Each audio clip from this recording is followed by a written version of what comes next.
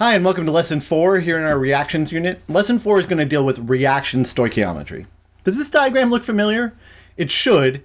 It's our mole map from our reactions unit. If this doesn't make any sense to you, it probably means that you need to go back and review our formula stoichiometry material from our reactions unit before we go in and start talking about reaction stoichiometry. Of course, if it makes perfect sense to you, you know you're in the right place, and you're probably groaning a little bit as we move into the lesson. But it's really not that bad. Let's go in and take a look. The best way to think about chemical reactions is to think about them like recipes. A balanced chemical equation is going to represent a ratio between the substances that are involved. This is what we call the mole ratio. So for example, N2 plus 3H2 produces 2 molecules of NH3 or ammonia. This represents a ratio between these substances. For every molecule of nitrogen I need 3 molecules of hydrogen, and I will produce 2 molecules of ammonia. This also is a mole ratio. If I have 1 mole of N2 molecules and I react it with 3 moles of H2 molecules, I'll get 2 moles of NH3 molecules produced. Generally, we're going to be dealing with fractions of a mole. We're not going to be dealing with individual molecules because it's just not practical. But once we have the equation balanced, we can do all sorts of ratio-based math involving the equation. For instance, how many moles of nitrogen would be needed to produce 10 moles of ammonia? Do you think you can do this? Try it on your own, and then we'll go through it together. So in order to do this, I need to know the ratio between the nitrogen and the ammonia. From the equation, that ratio is 1 to 2. If I want to make 10 moles of ammonia, I'm going to need X moles of nitrogen. Now I can just cross multiply and divide in order to determine that I'll need 5 moles of nitrogen gas in order to produce 10 moles of ammonia, which makes perfect sense since they're in a 1 to 2 ratio, nitrogen to ammonia. That's basically all that this is in terms of mole ratios. And so you're probably pretty psyched because you're like, wow, that's really easy and I can totally do that. And yeah, if we just left it there, it would be really, really easy and that'd be the end of the conversation. But if you remember from last unit, moles can be converted into 3 different quantities of a substance. They can be converted into a mass of a substance, a number of particles, and the liters of any gas at STP. So we can actually move between these 3 different quantities of a substance in any balanced equation and determine the quantity of any other substance produced. It gets a little complicated, but it's really not that hard. Here's the flowchart that we'll use for this. If we have some substance A, we can go between its 3 molar quantities without a problem. And we have some substance B, we can also go between its 3 molar quantities without a problem. But in order to compare between A and B, we need to use the balanced mole ratio from the equation. So a lot of times we'll be starting with one substance in some quantity. We'll have to convert that into moles. We'll need to figure out the number of moles that are produced of another substance and then convert that back out into a final quantity, which probably sounds a little confusing, but I promise a little practice is going to make it seem relatively easy. Here's the process that we're going to follow. You're going to convert the given quantity to a mole amount. You're then going to use the mole ratio to determine the target mole amount that you're looking for.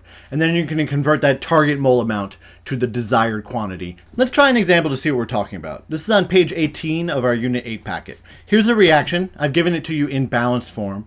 How many grams of zinc chloride are produced from 20 grams of zinc? Pause the video and try it on your own, and then when you're ready, we'll go through it together. So to work through this, I'm going to go through the steps. The first thing I need to do is I need to convert the given quantity to an amount of moles. I'm given a quantity of 20 grams of zinc. In order to convert that to moles, I'm going to multiply that by a conversion factor with the molar mass of zinc on the bottom, 65.4 grams, and moles on the top. This winds up dividing 20 by 65.4. I get 0.306 moles. That's how many moles of zinc I have to start. Step 2 requires me to use that mole ratio to find the target mole amount. So in order to do that, I need to look at the mole ratio between zinc and zinc chloride, which is what I'm looking for. They're in a 1-to-1 relationship. I'm starting with 0.306 moles of zinc. That'll produce X moles of zinc chloride. Cross multiplying and dividing is going to tell me that it's 0.306 moles of zinc chloride produced. Once that's done, I can go to step 3 and convert the target mole amount to the desired quantity. I'm going to take 0.306 moles of zinc chloride, and I'm going to convert that to mass by multiplying it by 136.4 grams, which is the gram formula mass of zinc chloride. That's going to give me a final mass of 41.7 grams. That's how many grams of zinc chloride I should expect will be produced from 20 grams of zinc. Does that make sense? If it doesn't, take a moment and write down any questions that you have before we move on. So generally speaking, I can give you quantities in any of the 3 molar amounts and expect you to determine quantities of any of the 3 molar amounts of whatever the target substance is that we're looking for. But there is a smart shortcut that you can do, but this only works if you're given and are looking for volumes of gases. Avogadro's hypothesis, equal volumes of gases have equal numbers of molecules at the same temperature and pressure, means that you can compare gas volumes directly. You can just use them as an analog for the mole ratio. Totally fine. Let's go in and look at an example of that. Given this reaction, how many liters of oxygen gas are needed to produce 10 liters of water? Pause the video, try it on your own, and then when you're ready, we'll go through it together. So looking at this equation, I've got 10 liters of water, and I want to figure out how many liters of oxygen are produced. I can just look at the mole ratio directly.